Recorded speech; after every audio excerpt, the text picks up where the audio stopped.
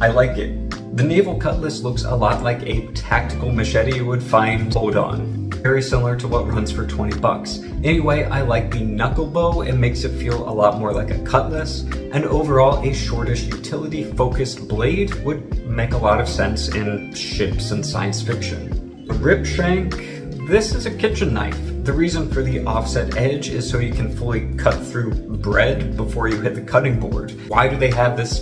Do you find this in the kitchen and then just keep it?